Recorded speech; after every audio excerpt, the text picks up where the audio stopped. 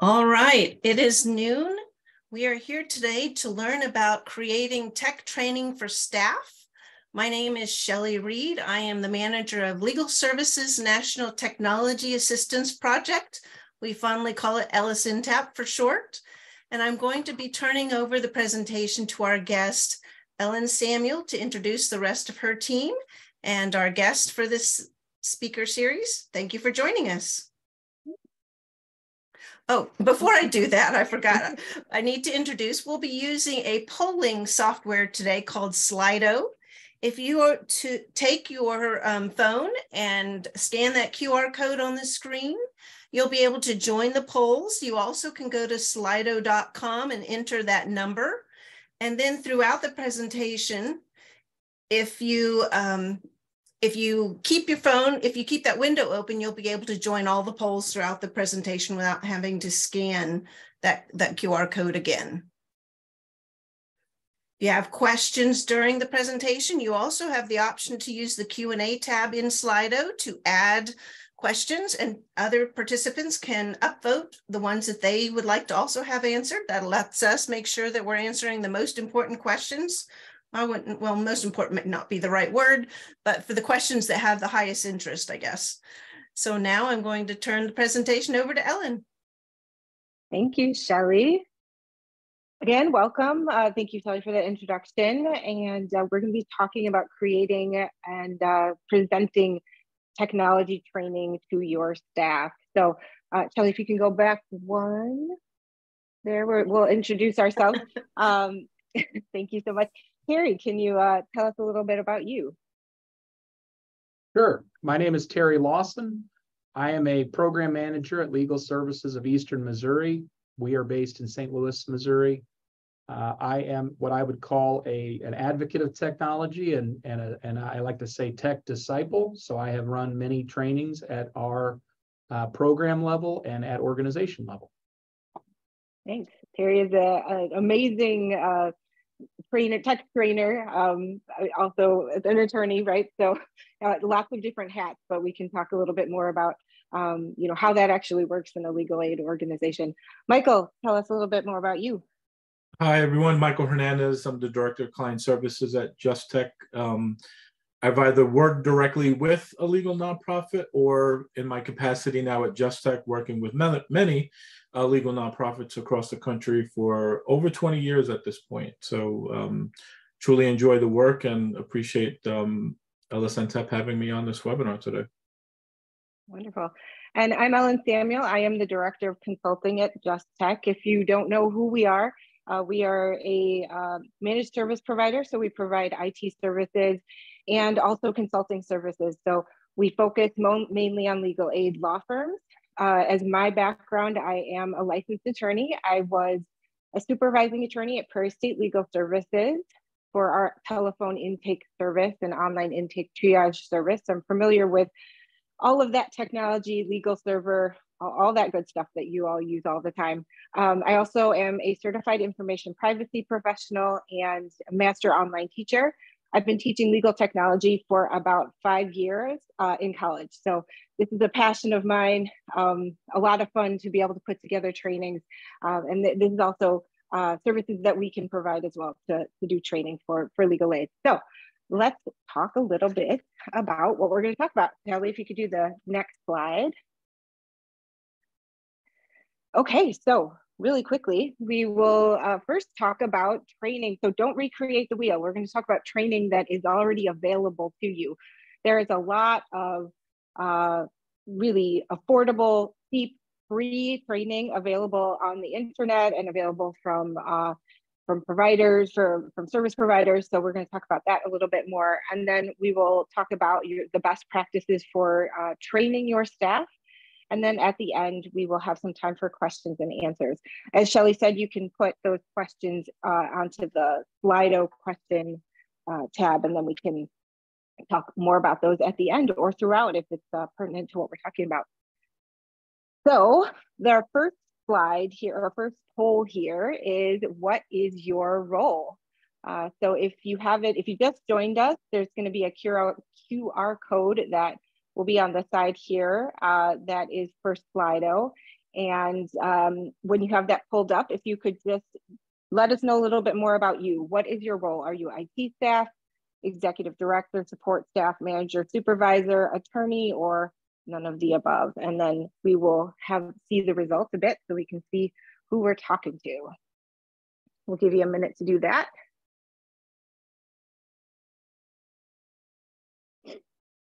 Okay. Lots of IT staff, attorneys. Ooh, a good mix of people here.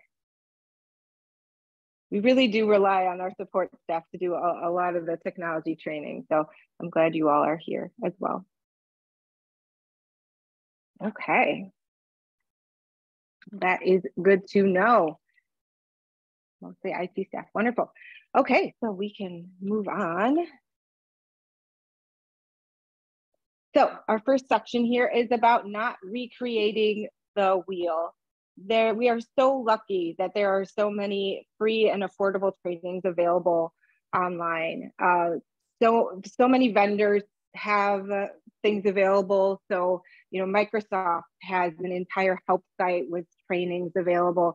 LegalServer, for example, has lots of different kinds of trainings, and YouTube is actually an amazing resource where you can find training about nearly everything.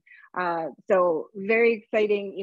If you don't need to create the training yourself, go look for it somewhere.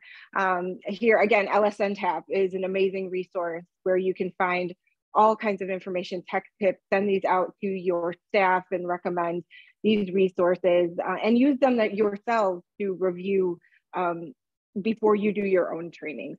Terry, can you tell us a little bit more about what kind of resources you use to help train your staff? Yeah, sure. We often rely on, for example, with LegalServer, we often rely on LegalServer's help fields as a way to just, to basically jumpstart a slide deck on how things work and things like that.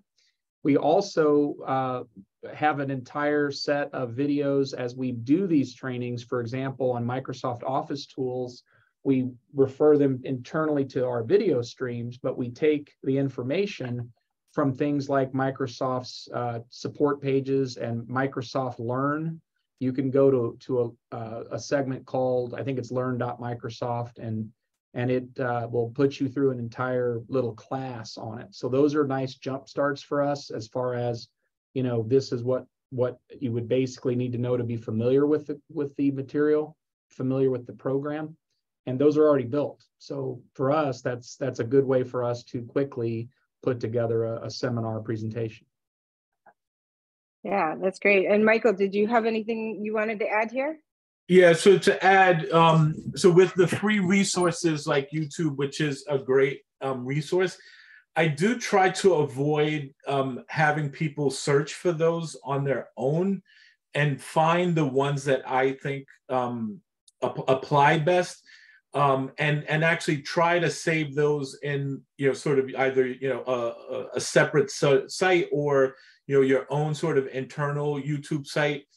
When staff kind of go on their own and find things, I find that they could sometimes go down a rabbit hole because they're watching a video and then there's other videos that are kind of like it, and not all trainings are equal. So, I would, if you are looking at free resources like YouTube as an example, I would look and find the ones that you feel are best and find a place for them, whether it's you just create your own YouTube channel or in another location. So that way they're specifically just kind of focusing on the trainings that you have linked them to. With LegalServer also as an example, I mean, they've got a great online, resource of videos and documentation. The challenge I find there too is that, look, our organizations, do things in a different way. So the way LegalServer is training on some things might not be exactly how you want staff doing things, from, the way, certain forms are filled in, timekeeping, whatever the case may be. So there, even though, anyone could just go to LegalServer and look up the online resources, there I would also try to, encourage staff to look at some of the trainings that you have gone over and have approved, so that way they're not learning to do something a different way than maybe how you're teaching or wanting staff to do it internally. Yeah, those are all great points. There are other more affordable, some affordable resources as well that you can that are better vetted than maybe YouTube. So law school websites are a great resource.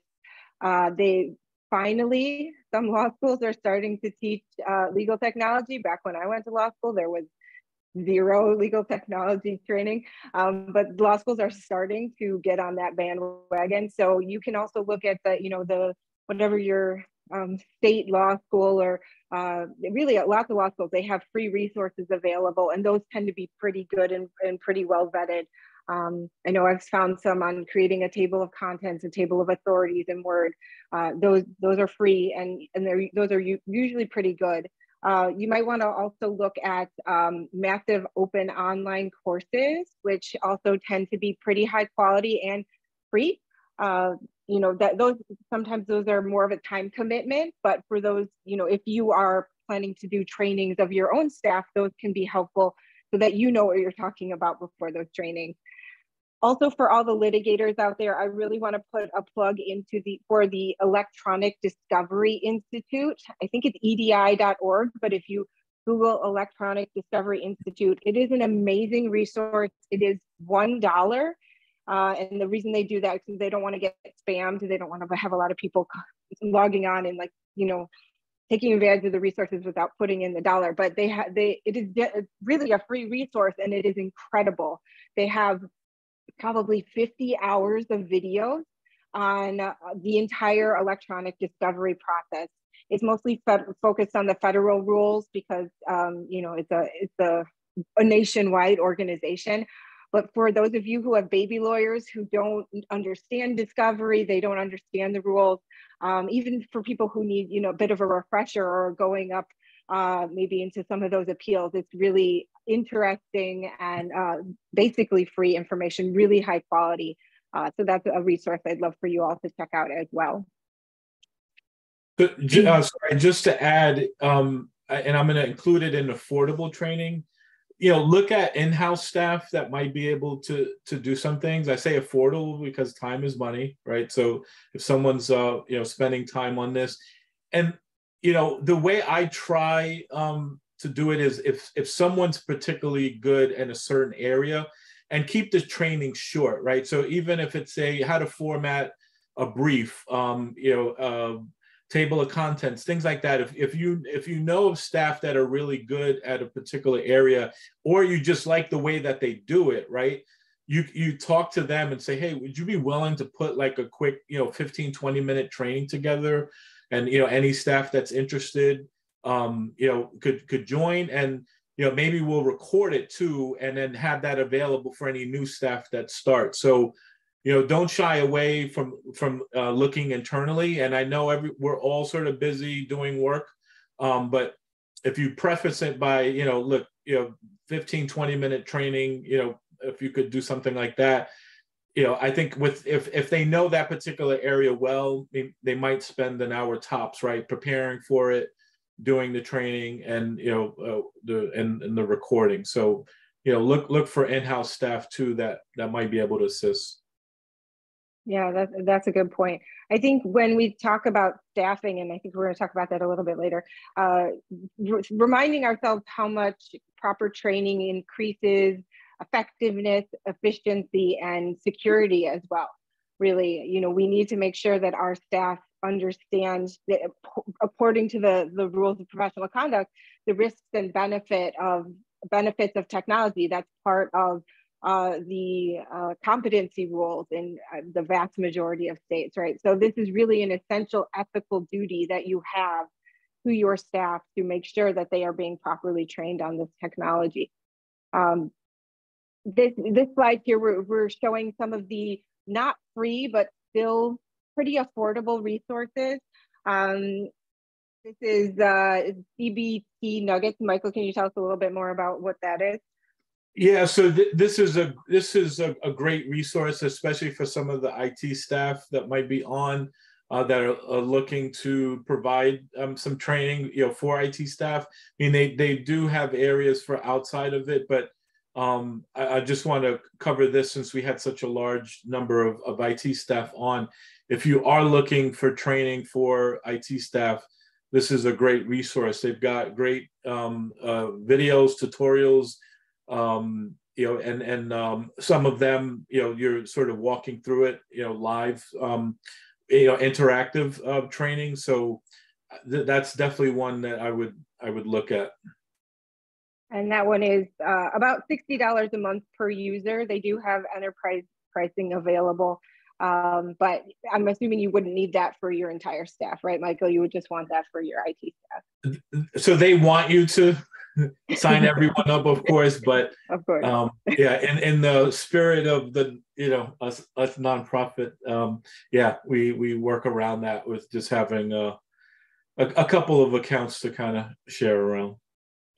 And the other resource we have here is LinkedIn Learning. This is $20 a month per user, and they also have enterprise pricing available.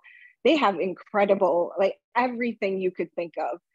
Not only technology trainings, management training, project management training. It's an incredible resource. So maybe some licenses there as well. We also recommend Udemy or Udemy, Coursera, edX. These are all pretty affordable places where you can get really high quality training. Even if you're not providing them, a license for everybody in your organization. Yes, N10 as well. Thank you, Shelley. You can still, training the trainers, right? If you have people who are particularly interested in training, these are amazing resources for them to make sure that their skills are up to date and that they kind of have a good framework to be able to teach these technology skills. Harry, did you have anything else you wanted to add to this one? Nope. Okay, wonderful. Well, and we apologize, our PowerPoint is going a little funky. Shelley, if we can try to go to the next slide. Okay, so our next poll question is, what kind of training does your staff need? Once again, if you joined us late, please make sure that you scan in that QR code. It will bring you to Slido. And Shelley, I think this is a typing in word cloud one, is that right?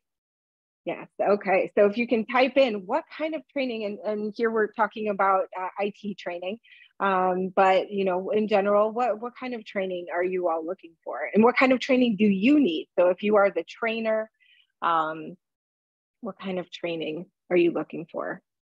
Let's see, I'm going to see in some comments here. LinkedIn Learning has been helpful. Philip says if you don't have a paid subscription, you may be able to gain access by logging in via your local library for free. That is a great point. Also, since I'm an instructor at a few colleges, I get some amazing perks there, and that comes with my library as well. So yeah, definitely check your library. There's some amazing resources there. Okay, so the types of training, some people are still typing. We're seeing SharePoint. That is a big one. We see that a lot. Things are changing in the way that we store things in the cloud. And, it's a little different than many people are used to. So Microsoft Office for sure, specific applications, cybersecurity awareness for sure, legal server. Okay. Microsoft Office, prefer something with a live instructor, legal server. Okay, great, wonderful. Okay. So we're gonna, this is what kind of training do you need? If you have anything different. So that was mostly seemed like it was for the users. If you are IT staff or really any staff, do you have any particular IT needs that you have that you need to be trained on? Feel free to type it in if there's anything you can think of. Networking, cybersecurity, that kind of thing. Data analytics, right? Yeah, that's great. We actually did, Shelley and I, with some other staff, we did a data presentation at ITC. Yeah, data, that's a huge need, I think, for the community to make sure that we're getting good data and that we're analyzing it properly. Power BI, SharePoint, case management, Excel, everyone's favorite. administration, Microsoft 365. Okay, wonderful. Well, thank you all for that. These are definitely things that we're seeing in the community, lots of resources available. Again, Shelley, any questions for us before we move on to creating training? Ooh, we're going. I do not have any questions in the app, Okay. and I have not seen any in chat. Okay. Let me see if I can get back to where we're supposed to be in the slides, though. That's okay. So Terry, can you tell us? Yes, there we are. Can you, Terry, how we're moving on to our next section here is, we've talked about the free resources that are available. Definitely, if those are, you can find good resources, you do not need to, create everything whole cloth. But sometimes, for your particular state, for your area, the areas of law that you are working on, for your systems, there is not good training available, or it's not specific enough to what you need your staff to do. So sometimes you have to figure out, what people need and how to present that information. So Terry, how do you all at your firm figure out what skills people need and what you're going to train on? Right. So I will tell the story of the COVID crisis as kind of our learning point for this. Everybody was plunged into a situation, of course, that we weren't expecting. Everybody has to work at home. At that point, even though I had been asking for them for years, everybody didn't have cameras, didn't have 2 monitors, didn't have scanners at home or scanners at work. So we had some technology needs there right away. And because I'd been pushing that, I also kind of became the de facto spokesman for the training for all these things, because I think Teams, for example, in MS Office wouldn't have been adopted at all had it not been for the COVID crisis, not in our office, because people were just locked into using email, right? So we had an immediate need for Teams training and some other types of trainings. But we also wanted to know what did the users think they needed. So I just jumped into Microsoft Office 365 and looked at all the apps that it had and started digging around through those, came across Microsoft Forms. And of course, people use Google Forms or have used it. I think prior, Microsoft has the competing product. And so I did do 2 things. I said, well, we're going to have trainings on Thursdays. I'll try to do 1 a month, called those Tech Thursdays, and tried to make them fairly regular, because like a TV show, if somebody knows it's every Thursday, they might miss one, but go to the next. I think that helped in a sense that people could rely on, I have a regular place to go. It also keeps things top of mind by having that regularity. And then I did a poll each month where I would say, what do you think you want to learn? And we would have a staff survey for that. Now, the caution on a poll is people usually don't know what they don't know. To quote Mr. Rumsfeld, you might remember, there are known unknowns and unknown unknowns, right? Which is crazy, but it's true. Particularly, I think, in tech, people don't realize what they're not good at. So one of the things that I would urge folks to do is, make your list of here's the software we have and see where the interest is. But then on the things that nobody mentions or the things no one votes for, ask yourself the question, why, right? And you might have to delve a little deeper into that. For example, in our place, no one ever would say, we need Microsoft Word training. But I can tell you everybody needs it. And how do we know that? Because if you go around and just ask questions, do you know this, or have you done this before? The answer is no, I just know how to type in it, and I don't know that. But if you don't realize you're not as in tune as you think, right? You're overconfident in your skill level, which is a common thing everyone does. You may not realize that you're not trained in it. So a little point of fact that I use here, if we interview folks, I often ask them, I see you say you're familiar with Microsoft Office. Yep, I'm very familiar with that. Okay, you've used Word a lot? Yes, I am. Do you consider yourself an intermediate, a beginner, what? Oh, I would say I'm an intermediate user. And then you might ask them, do you know how to insert a table? Tell me how you would insert a table in Microsoft. And their face goes blank, right? Because people oversell what they know, because there's that little bit of fear and uncertainty and doubt. about what they don't know. So when we poll people, what I would tell everyone is poll all your systems and you see the enthusiasm behind, I know I need to learn X, Y, Z, but on the things they aren't showing enthusiasm and you know that's a key tool, that's the time to go ferret out what is it that people are missing and why is it that nobody thinks they need training in this? Because that really should tell you something just as much as an answer that is overwhelmingly the favorite for training. And then we just after that scheduled out, what we thought was the critical thing first. And in COVID, that was learning Teams, learning email, learning OneDrive, learning SharePoint. And so we immediately went through those month after month, regardless of what the polls told us, because we knew those were the key softwares. And then we went to the other things that people said, it would be nice if we had this and this and this, those extras we did on other months. So that's kind of how we handled the scheduling and figuring out what training was needed. Terry, let me say, yeah, I hope people were taking notes there because you just gave really great advice. The one thing I would add is ask and say no judgment, right? What are some of the things that you feel like is taking you longer that maybe you think there should be an easier way, right? Because again, what they don't know, they don't know. So sometimes it's really about how you ask the question to get the information that you need. So everything you said, Terry, was spot on. I just wanted to add that piece because I think that's another way of trying to get information from folks. Again, saying, look, no judgment, right? We're just looking to improve, but let us know what are some of the tasks that you feel like are taking you, longer time to do, and you just feel like there's got to be a better way. I'd like to go ahead. No, go ahead, Terry. Go ahead. No. Just to follow up on that, I always sold trainings to our staff as, would you like to make your life easier? Would you like to save time? And that was the first line in my email out. And then I would say, well, if you do, this training is going to save time in these specific ways. And that really shot up, I think shot up people that wanted to attend. I'm not here to drudge, to blah, blah, blah. I'm going to make your life easier. I'm going to save you at least 15 minutes a day. Would you like that? Then come to the training. And if you offer it as something they gain that's very finite time, right? That's going to be really an easy way to get people interested.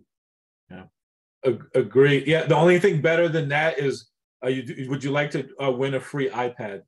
Right. Outside of that's the best. The time, Terry. Yeah, that's great. Or CLE credit, which is not as difficult as you might think to sign up for that. It is a bit of an extra step, and maybe your support staff wouldn't be so interested, but especially if your state has a requirement for technology training and for CLE, in which more and more states are getting that requirement. This is definitely a great opportunity. If you have a director of advocacy or a director of training or whoever handles training on the substantive law at your firm, I would work with that person to try to get CLE credit for some of these trainings, because that really is a huge draw. That pizza, an iPad, that kind of thing. Wonderful. Okay, should we move on to the next slide? If we can. Okay, wonderful. So how do we, you're like, this is all well and good, but how do we actually practically do this?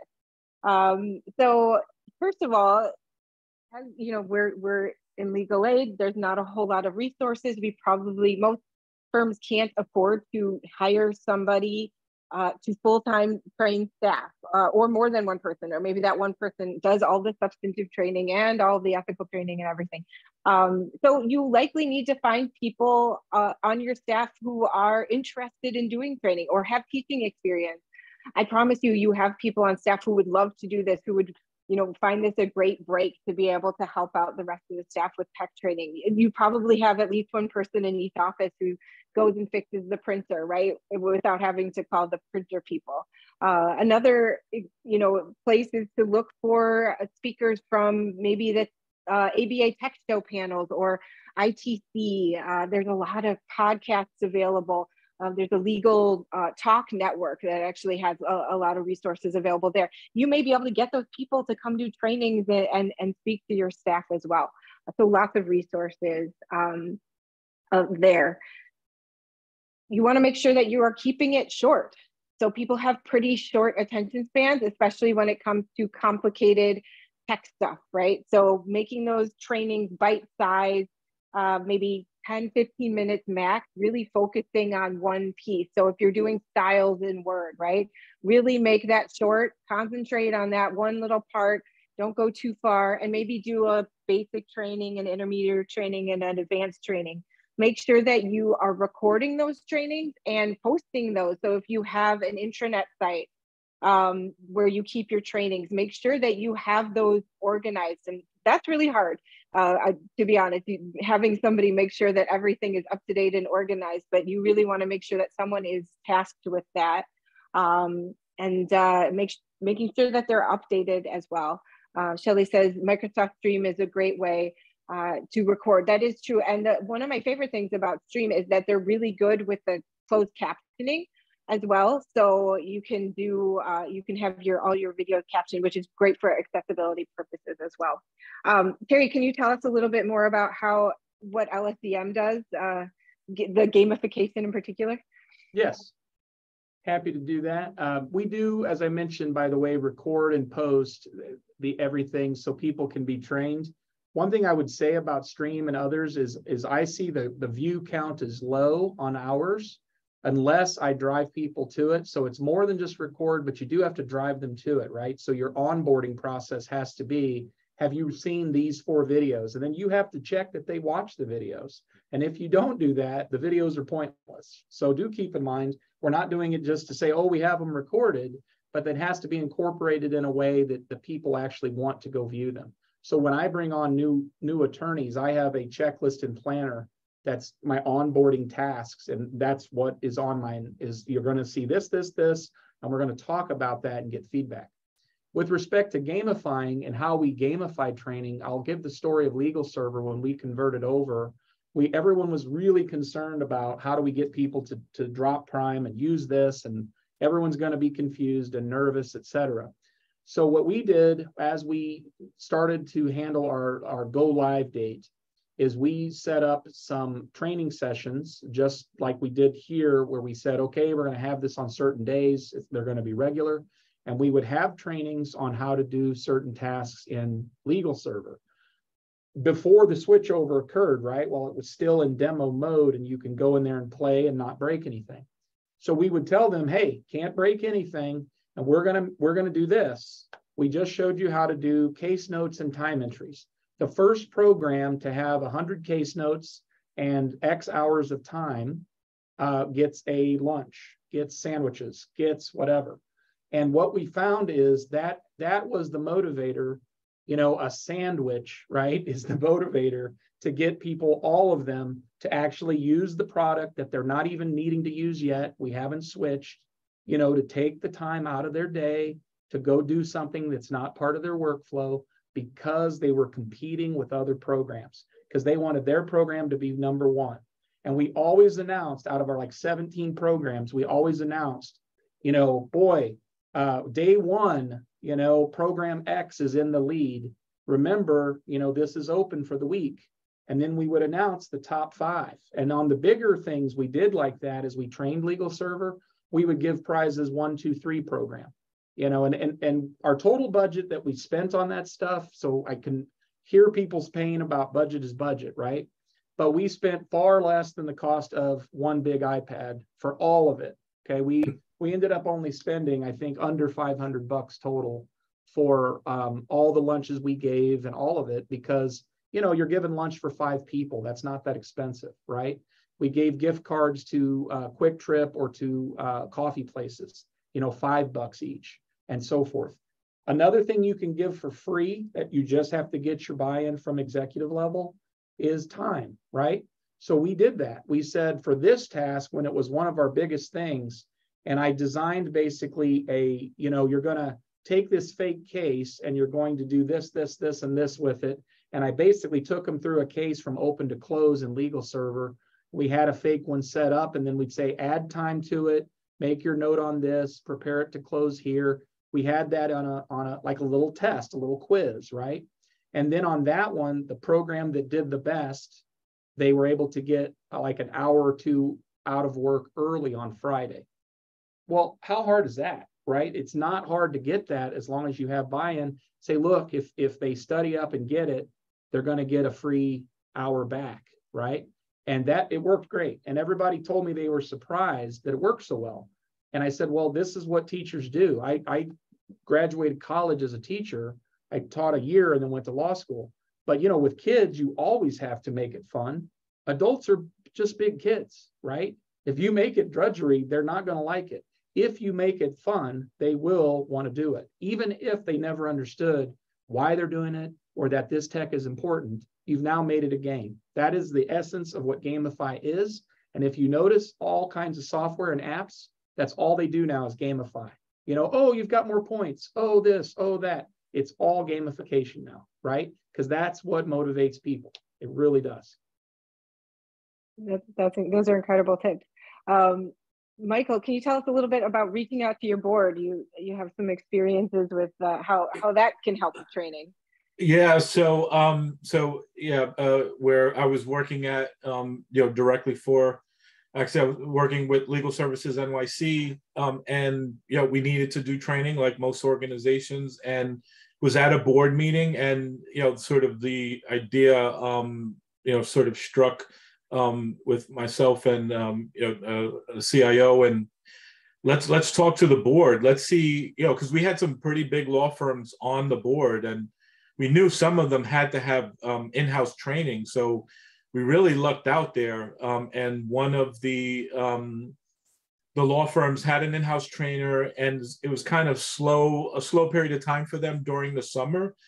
So they said, look, use our trainer for the next, 2-3 months, 1 or 2 days a week, and just get them to all of our offices. I mean, we had like 15, 16 sites at the time.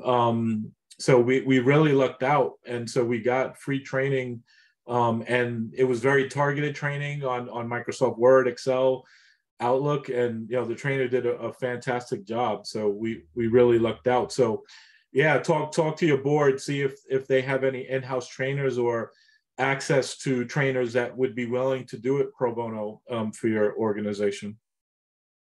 Can't hurt to ask, right? And worst they could say is no. For them, right? And it looks good for them. So that's an amazing idea that I hope you all can take out of this and maybe find some more free training, good quality training. Let's move on to the next slide. So just some challenges. I think we've already hit on most of these. Knowledge management. This is a challenge throughout firms in general, especially for legal aid, because most legal aid firms don't have somebody dedicated to knowledge management. Here we're talking about managing all of the information and training and resources that your firm has. You really need to have a focus on that from the top down to make sure that everything is staying up to date, organized. We always have a lack of staff, a lack of time, a lack of motivation, and maybe a lack of inspiration. Terry, do you have any thoughts, any tips about how to deal with this within a legal aid firm?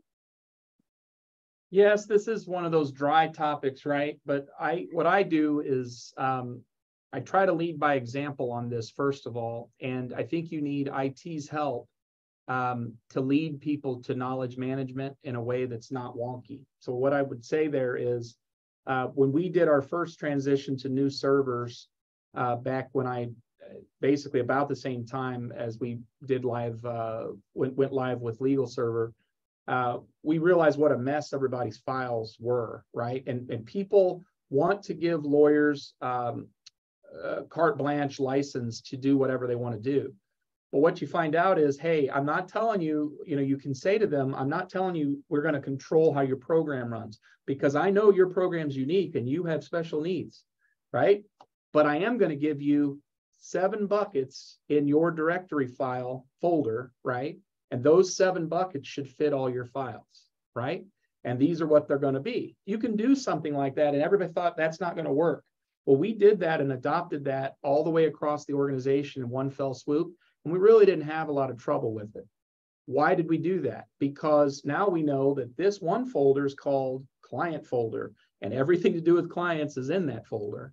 Now, everybody's needs are different, but this is something that you can, I think people are afraid to impose structure, but most people want more structure than they realize. It's one of those things they don't know they're missing it until it's gone.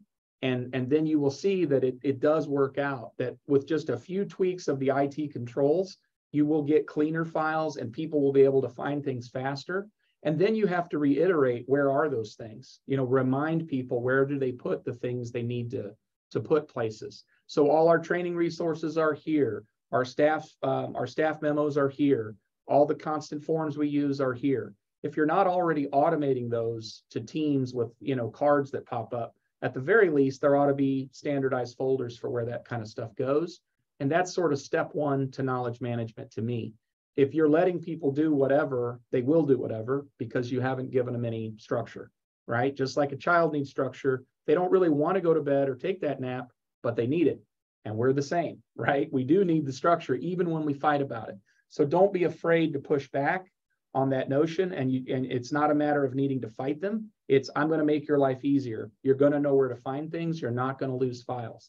And when somebody dies, God forbid, when somebody moves, God forbid, you can walk in and know what's going on. I use the hit by the bus principle. If I got hit tomorrow by a bus, could you walk in and know where to find my stuff?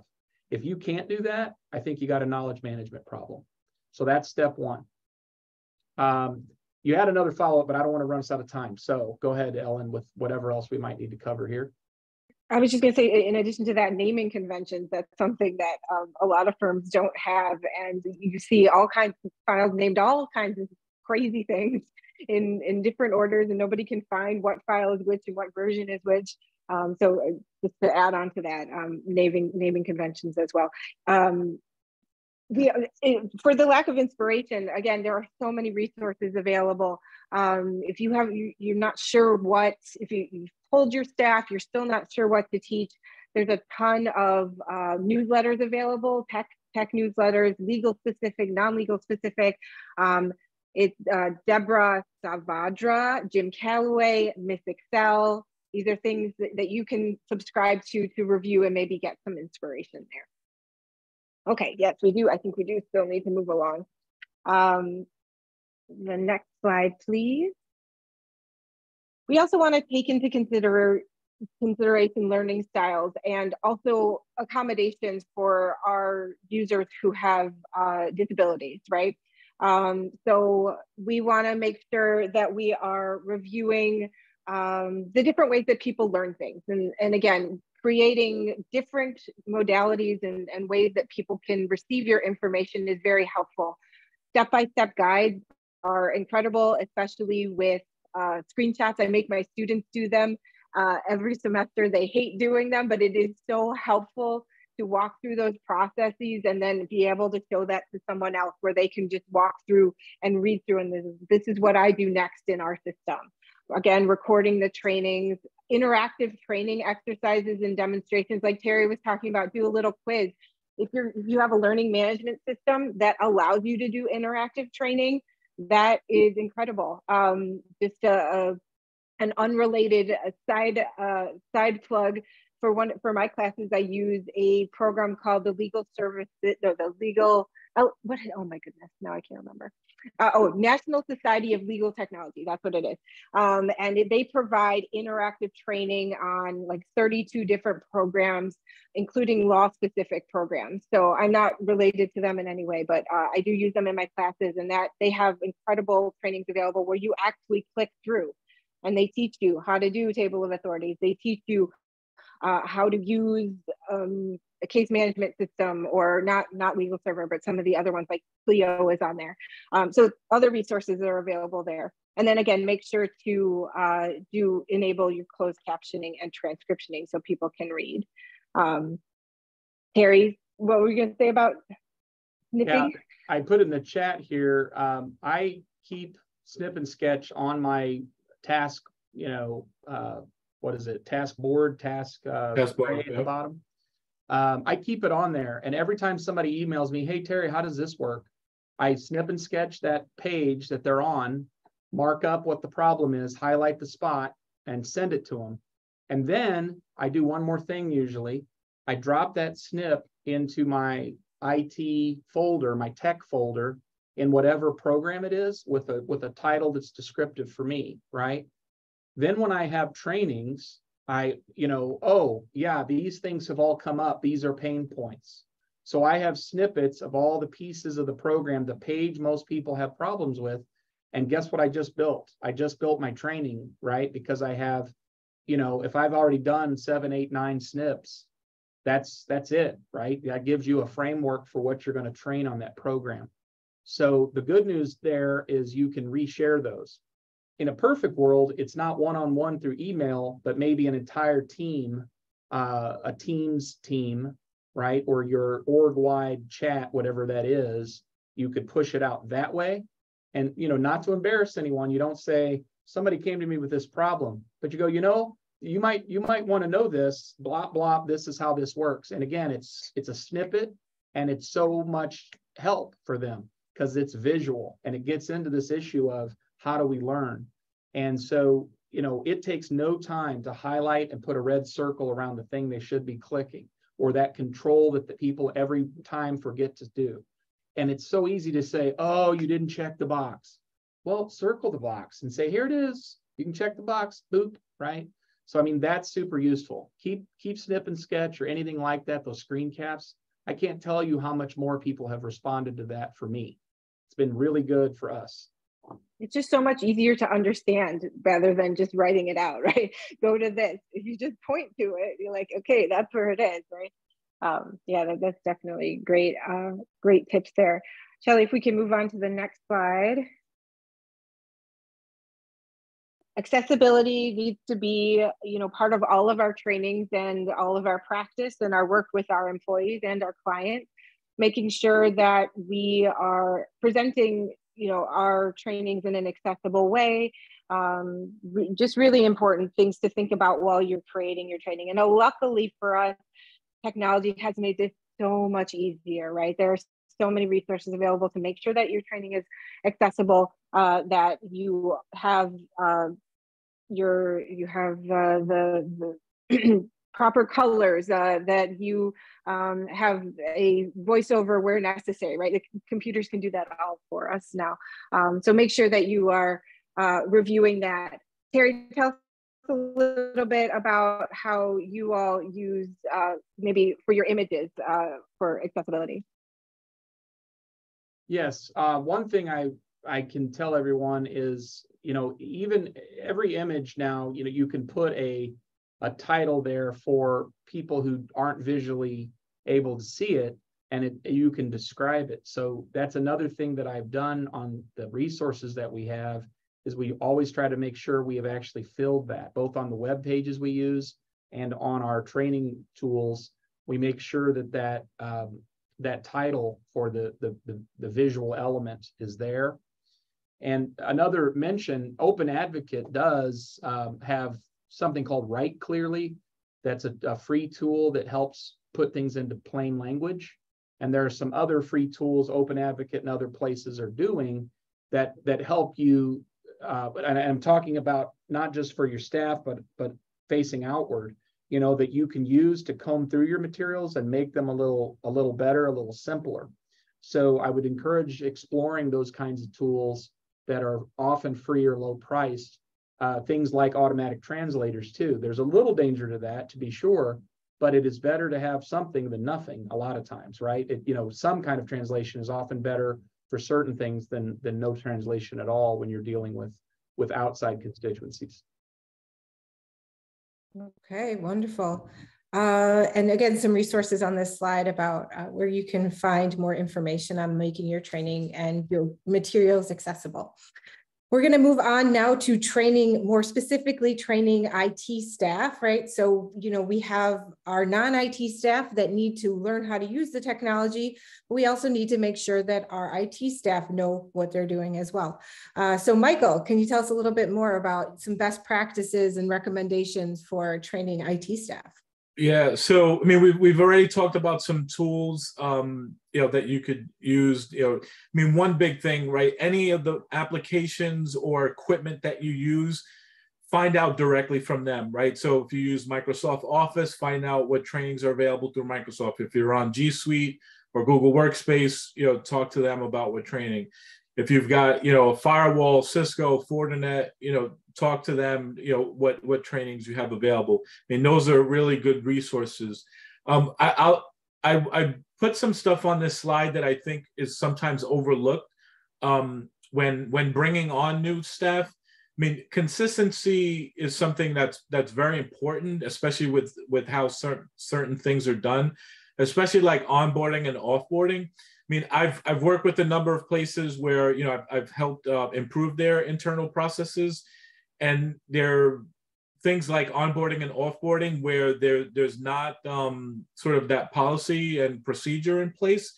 And it's like, well, we just need to create the account and make sure that they are able to log in, and when they leave, we need to make sure they can't log in. I was like, right, but there are a lot of other things to factor in. So for whoever is in sort of charge of IT, and you take this off in bites, a little bit at a time if you don't have a lot of this in place, but really document the process of what's happening in these, some of these examples that I've provided, because if you have it documented, it's also visually a little bit easier to see what you've potentially missed. And then also if some scenario comes up that doesn't really come up often, it's then something then you could include in the documentation so you have it going forward. And where this is all helpful is, so you've done all this and your internal staff, IT staff are able to do this, but then when someone leaves and then you have to train someone that's coming on board, now you have this document that's like, here, when we're onboarding or offboarding, here's our process, here's our protocol, here's our procedure, just to make sure that user has access to everything that they need, or when they leave, we make sure we've locked them out of all the necessary accounts. There's an email forward or a bounce back message letting people know they're no longer there. Voicemail is covered, as well. It's just for someone just coming on, you don't want them to sort of guess what they need to do. And unfortunately, it's just one of those things that I just feel like can be easily overlooked. It's like, you think it's an easy enough process, but in the end, there's so many different parts that it's just so much easier if you have it documented. If you have reoccurring issues that for whatever reason you can't resolve, either with the equipment change or with the application or in some other way, having that information to any IT staff is important too, because you're going to save yourself time, because someone coming on, if this is a reoccurring issue, they're going to try what they know, and it might take them, maybe they get it right away, but maybe they don't, and you'll save them a lot of time if you give them, hey, this is an issue we run into, this is how we resolve it, versus them trying to figure it out and then maybe potentially get to where you are. So I'm gonna stop there for the sake of time, but really, look to document your process, and it's a living document. It's not going to stay static for too long. You're going to keep making changes, adding things, maybe removing things. But yeah, that's really something that I feel is overlooked. Okay, wonderful. Michael, I want to say just 15 seconds. I use onboarding planner tasks for that, and whatever checklist tool you use, it doesn't have to be as fancy as a hardware book or an SOP book, but even that, or like you say, living document, very easy to add and subtract tasks. And when we find out, oh yeah, we forgot this new person's blah, blah, blah, you add it to your little planner task to-do list, and you just recopy that for each person and send it to their organization, send it to the program or whatever. And now they know these are the 7 things they need to get accomplished. That has really helped us not miss things. Yeah, that's great. Yeah. That's great, Terry. Like Shelley said, checklists they're good enough for doctors, they're good enough for us too. Wonderful. We're going to speed through these last few slides because I understand there's some questions there. Just talking about training non-IT staff, some recommendations here. If you're using Office 365, there's lots of things that you need to train on with Word. If you're using Excel, Excel can be very easy to mess up. Making sure people understand how to use formulas and that they're actually getting the right information there. Email basics, organization, security, forms, planner, SharePoint, OneDrive, Teams, Power Automate. So lots of stuff that you can train on for Word. Then onto the next slide. Case management system, right? This is probably your lifeblood of your organization, and you want to make sure people are using it properly and that it is secure as well, that they're using it securely. So really essential to make sure that you are using that, you are training on that regularly. And if you have any changes, that you're training on that as well.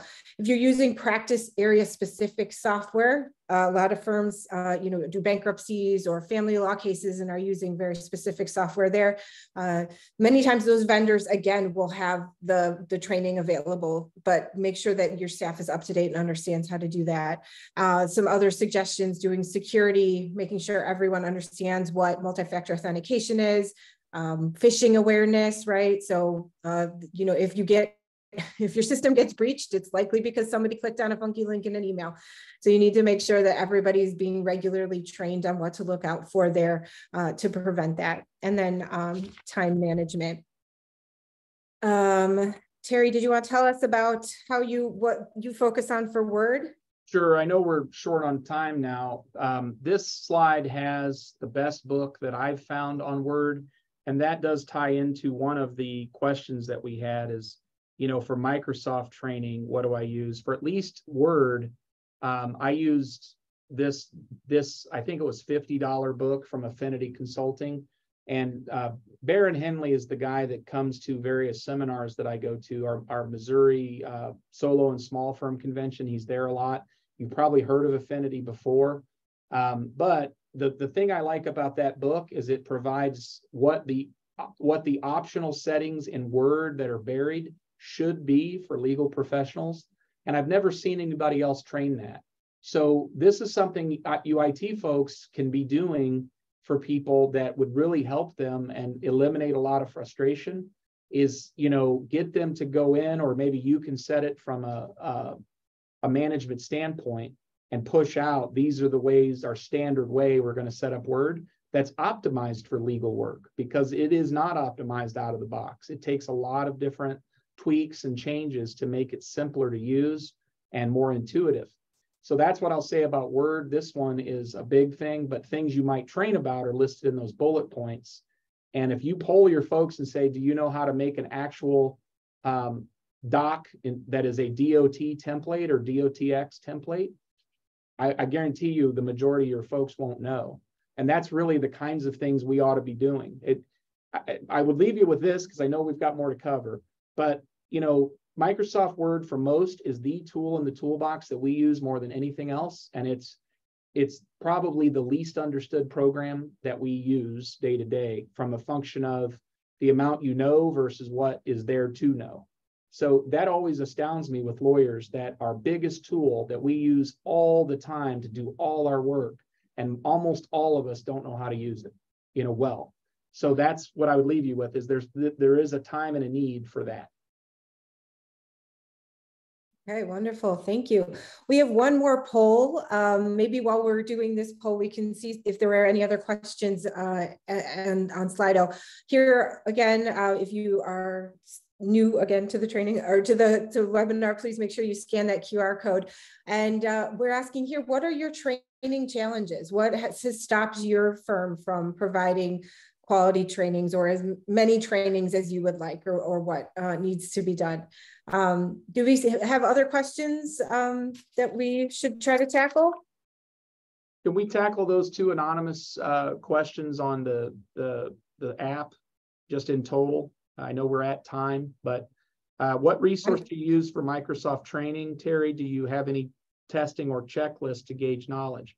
I do use learn.microsoft and support.microsoft so that I understand what I need to train, and then I make my own from those snippets and things that I told you. So really, I'm just using a PowerPoint usually, and then having a training that way. In terms of testing and checklists, I don't do that on Word because I'm not wanting to make people feel like it is a test. But I can tell you, if I was the all-time trainer, that's what I would do, is gamify it. And then if I had my dream world, that's what I would be doing, is having all the support staff that types all the time be gamified into learning things, but not really know they're learning. I just don't, I'm a program manager, so I don't have that kind of top level control. The second question was, what are ways you all recommend organizing trainings online or in a way folks can access easily? I know my answer was Stream. We've used Stream, and we already put that in the chat, and you two others may have other ways you would organize your online trainings. That was our second question. Yeah, we use SharePoint and have, just have a folder with our trainings and organized by topic with descriptions generally. Michael, do you have any other thoughts on that? No, those are good good examples for sure. Okay, well, Shelley, so time seems to be a problem, right? Totally understandable, right? That's always, time and resources are always a challenge. When you go to your upper management to explain to them the need for this, again, I would focus on, there is an ethical duty to remain competent for technology under the rules of professional conduct of your state. And so we've got to figure out a way to allocate those resources so that we continue to train our staff, and then they will be more efficient, right? And we will be more clients and be more effective. Also, you may be able to get grants. There's a lot of technology initiatives available. So I would check on those to see if you can get more time and money. Thank you so much. Shelley's going to have our contact information on the slide. You have been a wonderful audience. We want to thank Terry for joining us so much. We really appreciate your time. And thank you to Shelley and LSNTAP for inviting us to present. Please let us know if you have any questions. It's been absolutely wonderful to meet with you all today. Thank you, everybody. And thank you everyone for joining us. We will have this posted to our YouTube channel in a few days, and you're welcome to rewatch it there. And of course, we're always a resource for you on providing training. So check us out. We have our tech tips series, which are short videos that may cover some of these items that we've talked about today, especially in Word and commonly used tools that are used in the law firms. So thank you so much. Take care, everybody. Thanks, everybody. Have a good afternoon.